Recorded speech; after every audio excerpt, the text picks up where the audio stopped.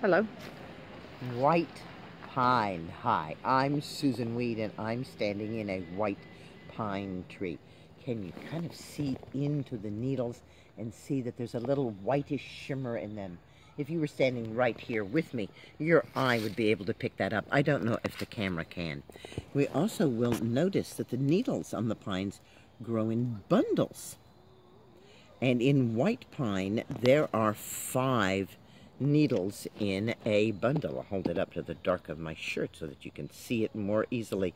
W-H-I-T-E, white pine. White pine is one of the most medicinal of the pines, partly because it's the least strong. People are frequently asking me about how to make this plant stronger, and I say, you know, sometimes we don't want the plant to be stronger. Oh, look what I'm getting. I'm getting some sap on my finger.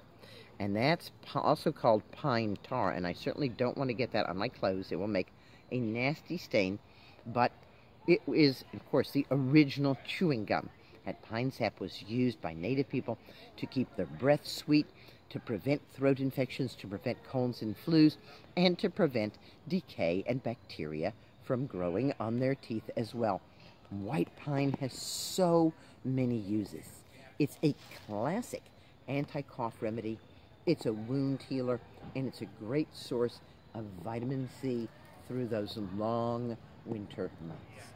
The white pine is the great tree of peace for the people of the great peaceful nations, and sometimes I say it's the tree of the great mistake, because if the people of the great peaceful nations hadn't taught the white people how to use white pine to get through the winters, to have enough vitamin C, we might not be here. Green blessings come in many shapes and forms. Oh, here's Monica Jean.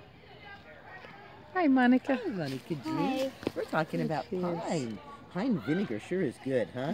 Yeah, white pine vinegar. Just harvest the needles, stuff a jar full of them, pour apple cider vinegar over it, and then, yum, super yum. Domestic balsamic, we call it. Good to see you. Was it a good dance class? Yes. Good.